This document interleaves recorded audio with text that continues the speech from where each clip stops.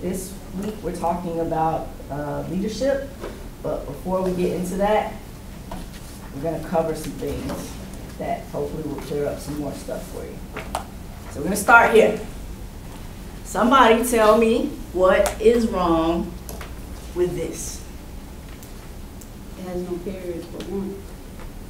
Say it a little louder so everybody can hear you. It only has one period. Only one period, so it's a run-on sentence. Yes. Okay?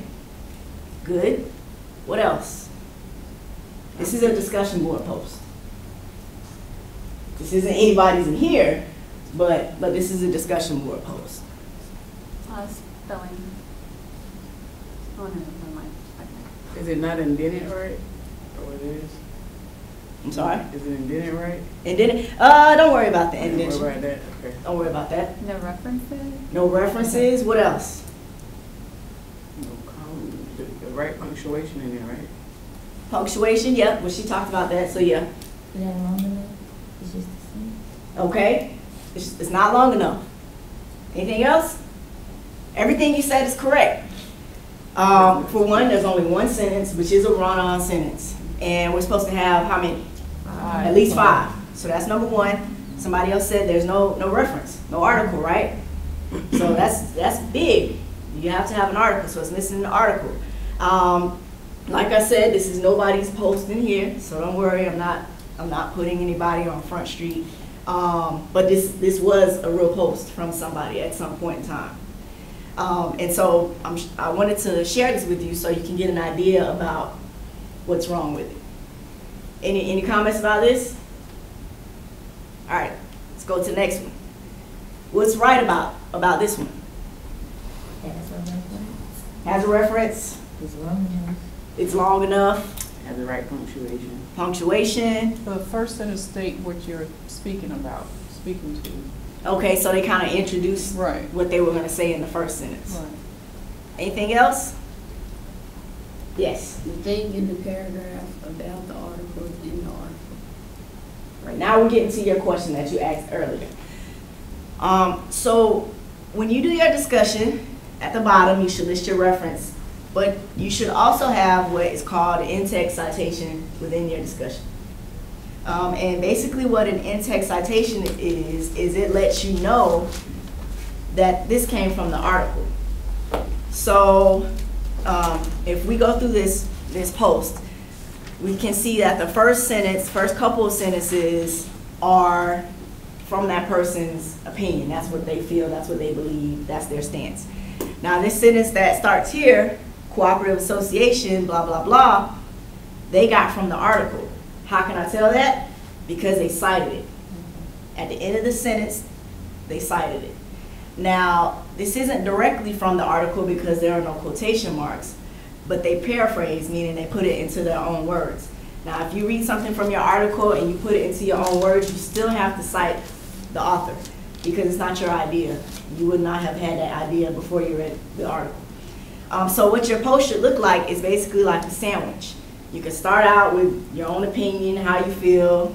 In the middle, put in something about the article you found. Make sure you cite it using the last name of the authors and the year of the article. And then the bottom, you can go back to concluding however you feel, whatever your opinion is.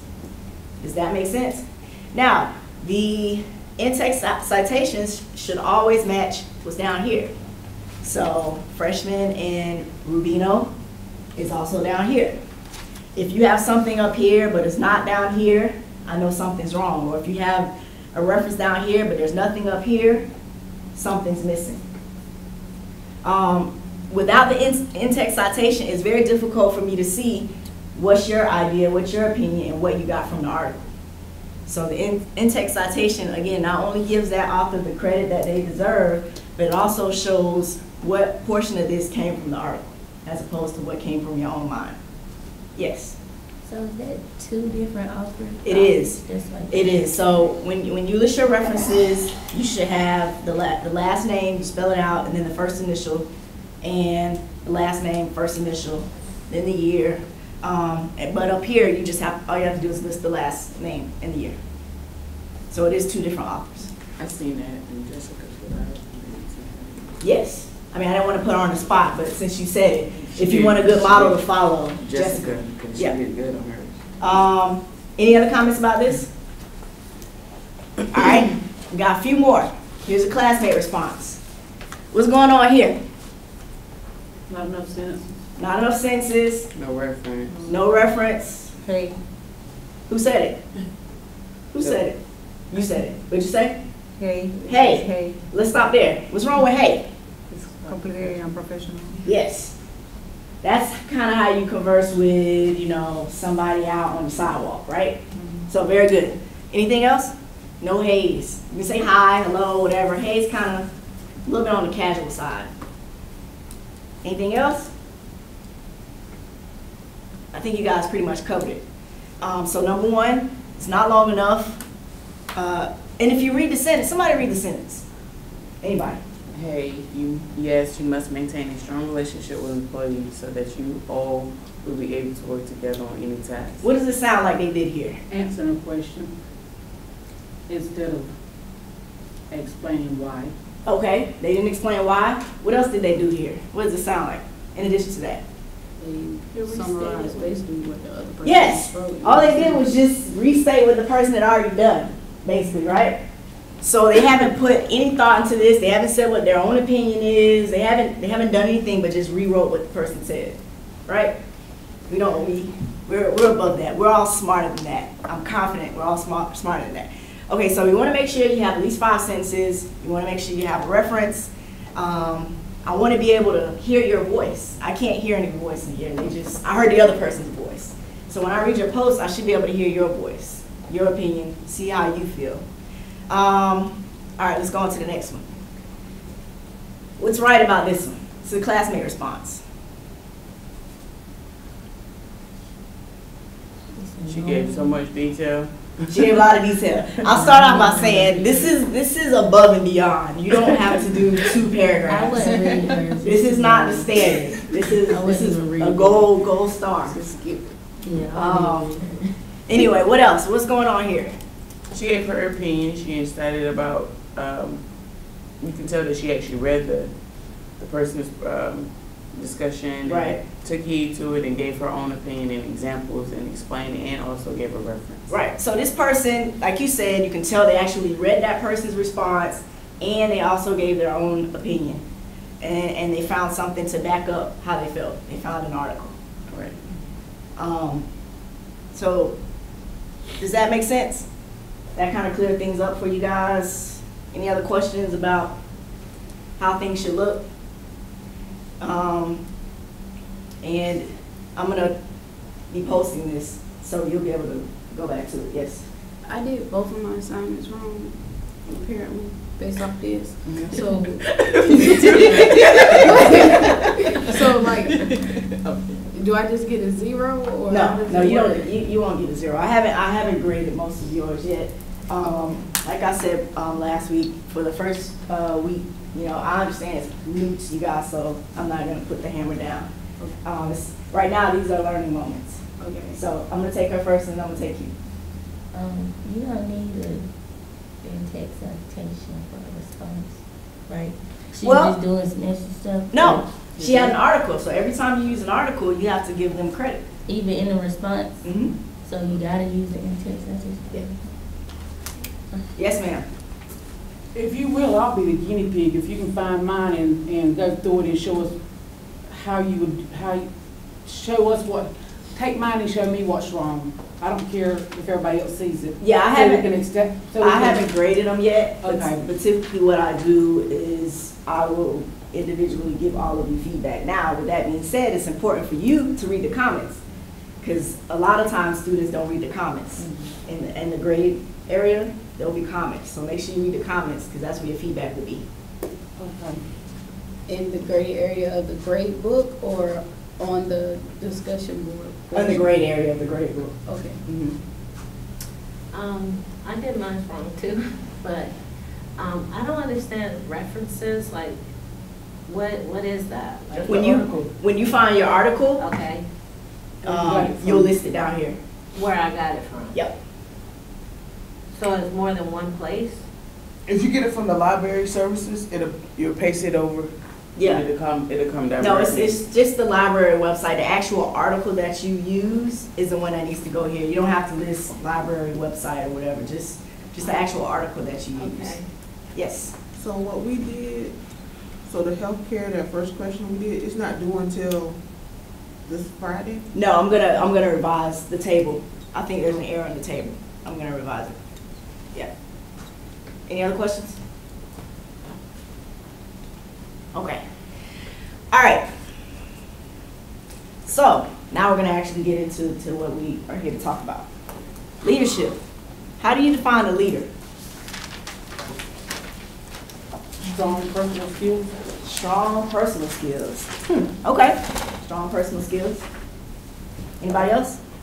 Person is willing to lead, you have to be a willing person. Willing. Mhm. Yeah, there's some people in leadership positions that don't want to be there. Right, And exactly. It reflects that. Okay. Anybody else? Yes. They have to be well-rounded to be a leader. Well-rounded. Okay. That's a good one. Anybody else? Nobody else? All right. You mind hitting the lights for me? Probably would have to have the knowledge of what you're leading. I mean, you would need to have some type of knowledge, I guess, more than everybody else, more than your peers. So you have to be knowledgeable. Right. Okay. So somebody who does want to follow you. That's a good one. I'm gonna try to see if we can play this video.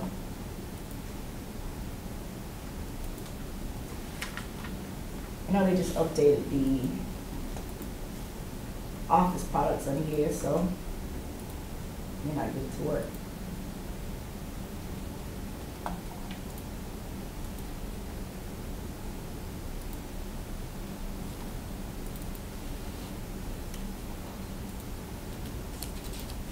All right, we'll try to come back to it at the end of class. You can hit the lights for me. Mr. James, yeah. We'll come back to it at the end of class.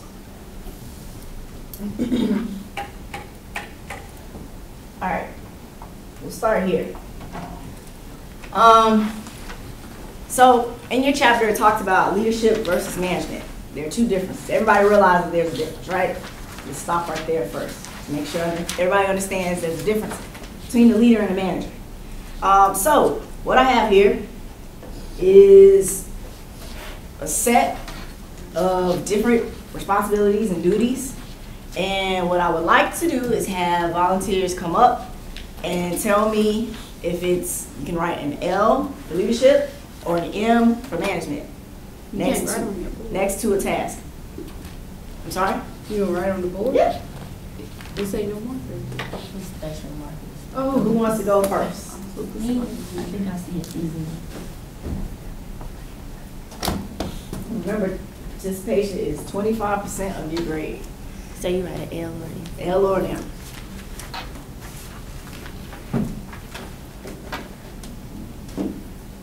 All right, thank you very much. Come on down.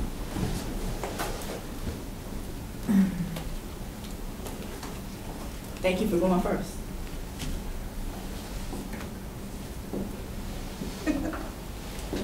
There you go. Thank you. When you write, you have to make sure your hand doesn't touch the board. There we go. Hand can't touch the board. All right, thank you very much.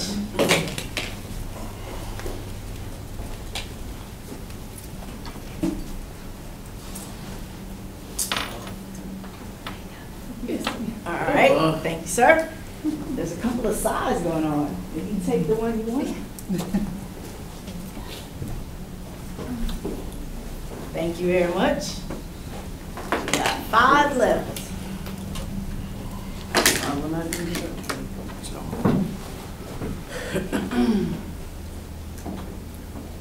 All right, thank you, sir.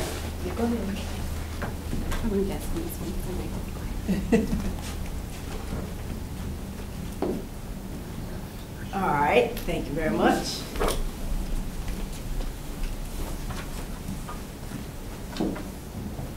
Okay, thank Thank you very much.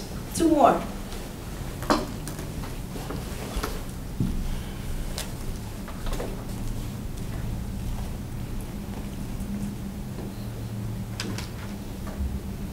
Okay, we got 1 more.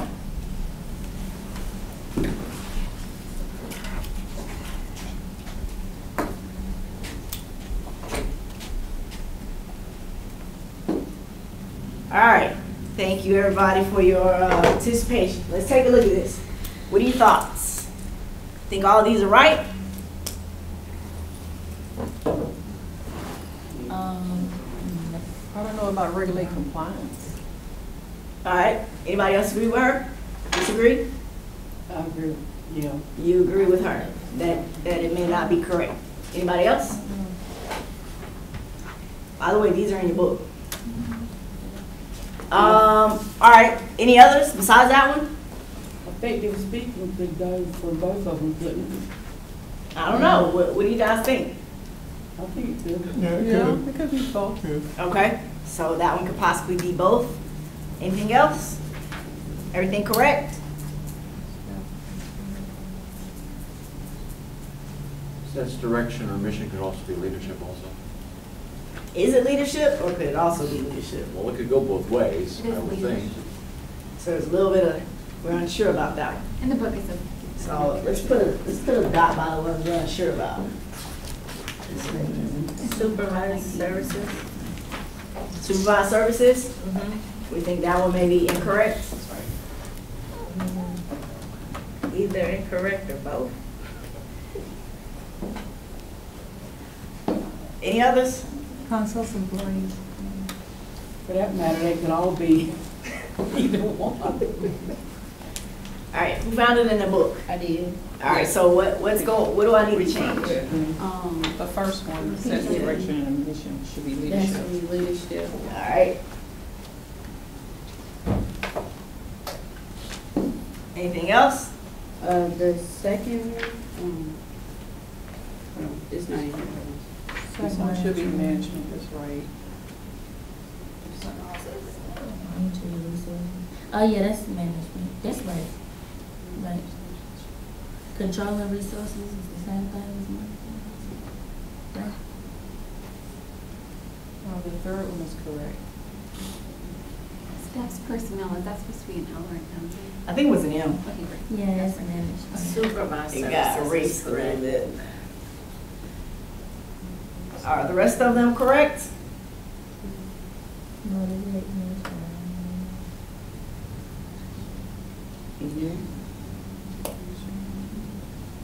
The plan soup, oh, never mind, that's right. Oh,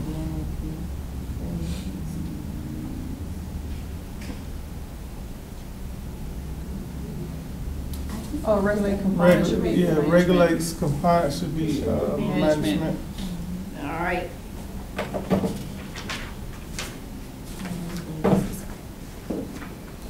Anything else? Yeah. That's it. That's it. All right, so you guys did a pretty good job, right? Now, to go back to your statement, there may be a few of these that could go management and leadership. But as far as the book goes, this is how it should look. Now, effective speaking, yeah, I think a manager should be an effective speaker as well because they're going to be leading their employees.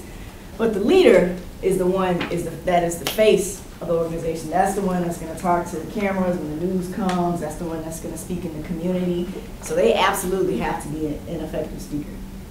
Let's see. Now I think this one, the regulates compliance, could also be leader as well, but it's going to more so fall on the manager more than the leader.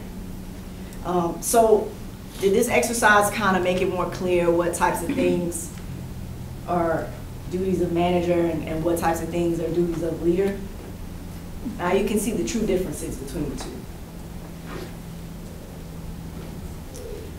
So this chart is from your book. It gives you an illustration of the leadership and management focus. So your management focus is going to be more internal.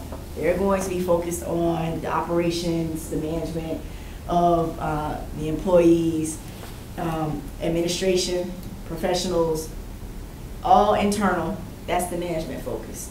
The leadership focus is more external, so it's more concerned with things that are outside of the organization. So you have the media, like I just mentioned, the news, your vendors, the government, strategic partners, financial stakeholders, health policy and laws, and community groups. So those are more the responsibilities of the leader. That's their focus. And they're gonna let the management worry about the things internally, for the most part. Does that make sense? Bless you. Emotional intelligence. Does anybody know what emotional intelligence is? Nobody ever heard of it? No? Basically, this focuses on, everybody's heard of IQ, right? Well, there's something called EIQ, which is basically an emotional intelligence IQ, and it measures basically your sense of empathy and compassion with other people. So someone that is emotionally intelligent is going to be more caring. They're going to have empathy for you, as opposed to someone who does not have emotional intelligence. They're going to be very firm, very rigid. If you come to work late because your car broke down, a manager that does not have emotional intelligence will be like, well, I don't care if your car broke down, I'm riding you up. To speak on that, I did a paper last semester on the different leadership styles between men and women. I think women be more like emotional. The facts, the numbers state that women do have a higher EIQ than men. Now, does that mean that men cannot be emotionally intelligent? No. I've worked for some men that had very high emotional intelligence, but yes, the numbers do say that women have a higher EIQ than men. So good comment. You're running late, you come to work late because your car broke down, and you have a manager that does have emotional intelligence. Would be, they would say something like, I'm sorry your car broke down, I understand that's why you got here late. They're still going to do their job, so they're going to say, if your car is going to be out for the rest of the week, please arrange transportation so you can get here on time. But they're not going to be as inconsiderate and firm and rigid about the fact that you're late because your car broke down. Does that make sense? Right. So if you want to have good fellowship, you want people to follow you, you want people to respect you, you want to try to work to have a high level of emotional intelligence. Any other questions or comments about that? And emotional intelligence is just one of the leadership types that you will read about in your chapter. Here are a few other ones. So you have authentic leadership, inspirational leadership, diversity leadership, servant leadership, and spirituality leadership. And these are all different types of leadership styles that are more contemporary, meaning that they were created later on than some of the foundational leadership styles that were created a long time ago. Some might consider an example of an inspirational leadership or an inspirational leader. Some might consider our president to be that. When he initially ran, he was very inspiring. People followed him because he inspired them. So he's an example of an inspirational leader. There's a certain level of competencies that you need to have as a leader. And here are a few of them. So you have to be very forward thinking, meaning if we were to go back, I'm not going to go back, but if we were to go back to our exercise, one of the things said sets direction, right? And we put an L there. That's because leaders have to be very forward thinking, meaning they have to be looking ahead at all times. They have to be looking 5-10 years down the road. They have to be good planners. They have to be good at creating strategy, things of that nature. So you have to be very forward thinking. As I just said, you're going to be the one to set the direction for the organization. You're going to be the one to inspire and motivate your employees and your stakeholders. If your organization seems to be going down the wrong path or going in the wrong direction, you as a leader are the one that has to redirect them and get them back on the path that they need to go down. So for instance, if you find that as an organization you feel that people have started to take shortcuts and not do things the way that they're supposed to, you have to be the one to redirect that so that it does not continue and become part of your organizational culture. We already talked about that they have to be an effective speaker because they're the face of the organization. They have to create strategies, and they have to be the one to transform the organization. What they mean here when they say transform the organization is, as an organization, you should be continuing to strive to be a better organization. Even if you're providing good care right now to your patients, you should be striving to provide great care to your patients. And the leader is the one that the organization will look to make that change, to make that transformation, to encourage everybody else to go from good to great. Fellowship. So we talked about leaders. We're going to talk a little bit about fellowship. Obviously, we know that fellowship is complementary to leadership. So it's basically the opposite of leadership. And we all know that everybody can't be a leader, right? We need to have some followers. We need to have some great followers because everybody can't lead. If it's an effective leader or a true leader, then they're going to require commitment from their followers. What that means is that, going back to our example about an employee arriving to work late, an effective leader is going to require that employee to strive for the best, meaning they're going to want them to arrive on time the next day, right? They want them to be committed to their job, committed to the organization. In order to have good fellowship, the leader can't be self-absorbed. Does everybody know what that means? Somebody give me an example of somebody being self-absorbed. Yes, sir. Being self-absorbed is you got your own way and you do everything your way and you never listen to your followers because they also have good ideas. Okay, so only you what your ideas is what you put out. All right, that's a good one. Take examples from no one else. That's a good one. Did you have your hand up? Or are you stretching? Okay. Anybody else? Do we all know somebody that's self-absorbed? Raise your hand. Couple? All right, so if you want people to follow you, you can't be self-absorbed. Just like he said, you have to be willing and open to hearing what other people say, hearing other people's ideas.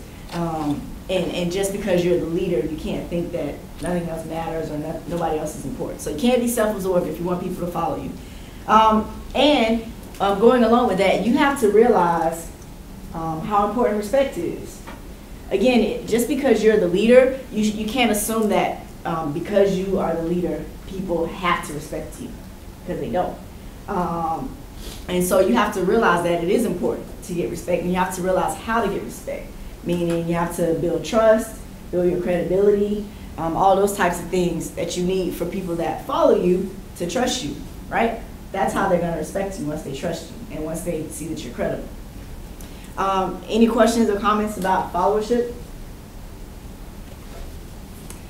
Here are a few more contemporary models of leadership. So at the top, we have emotional intelligence, we already talked about, authentic leadership, inspirational leadership, diversity leadership, servant leadership, and spirituality leadership. Now, servant leadership. What do you think that one is? Yes. Servant leadership, I think it is. In order for you to be a good leader, you have to have been a good follower. Okay. All right. That's a good point. That's a good point. Anybody else? So very similar to what he said, at some point you probably had needed to be a good follower, or even when you are a leader. A servant leader is somebody who in their role is still serving, right? Maybe if something happens, or if the department is short-staffed, if you're physically and mentally able to do so, a servant leader is one that's going to go down to that floor and help out, right? Hands on. Just jump in, all hands on board if needed, right? Right. All right.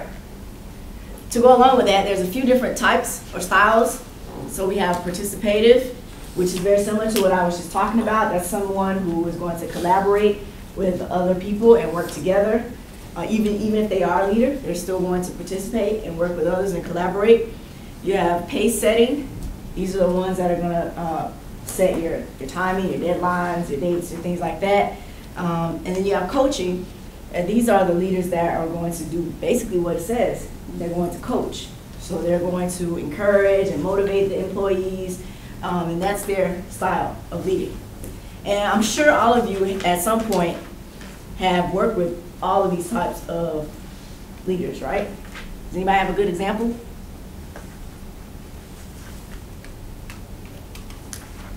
Yeah, I got a good one. Okay. For pace setting, if you're a leader, you want to show your people how to do a certain task, but you want to show them in a way where they don't burn out.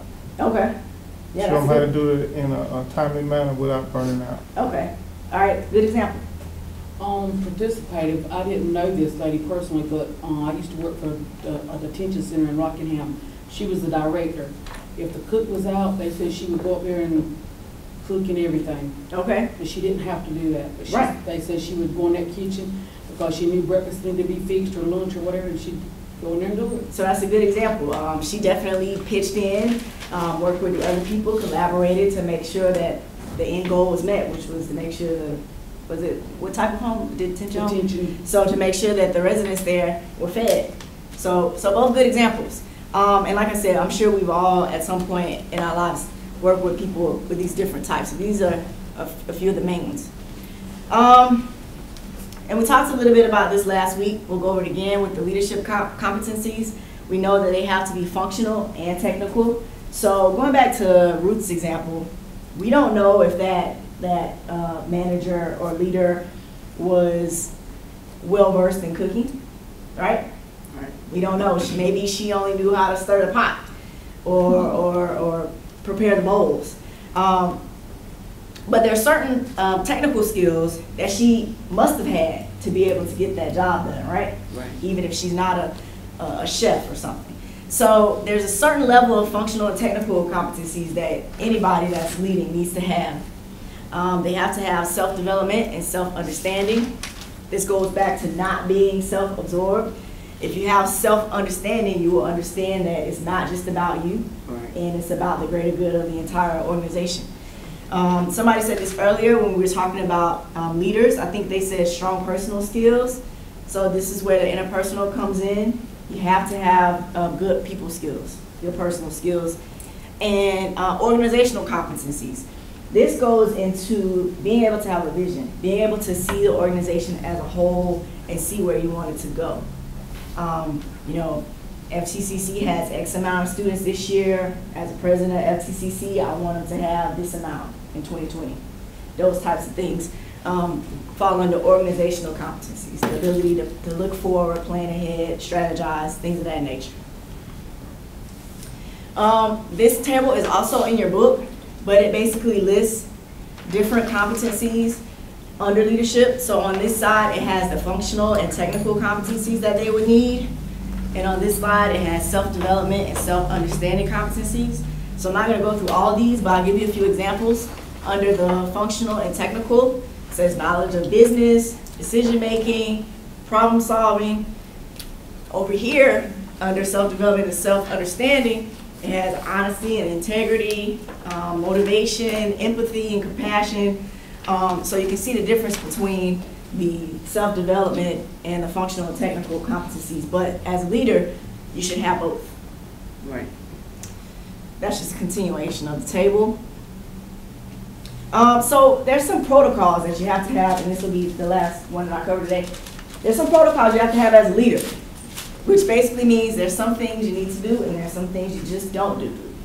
So number one, professionalism. That should be a given, right? Right. If you're a leader, you need to be conducting yourself in a professional manner.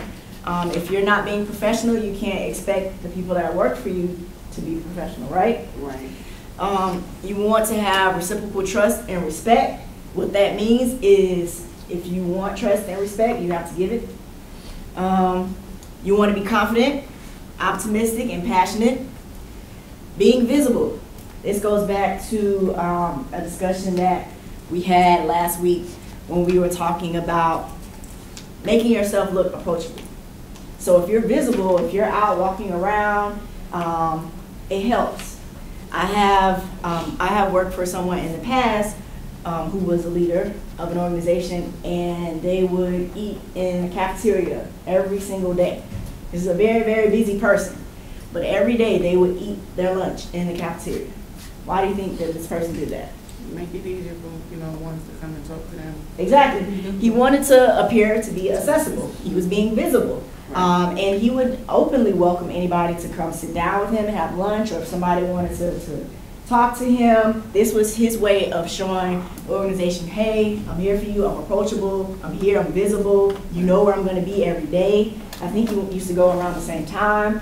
So it's very easy for people to find him. Only during that one time, because for the rest of the day, it's very, very busy. Right. So you want to make sure that you're visible.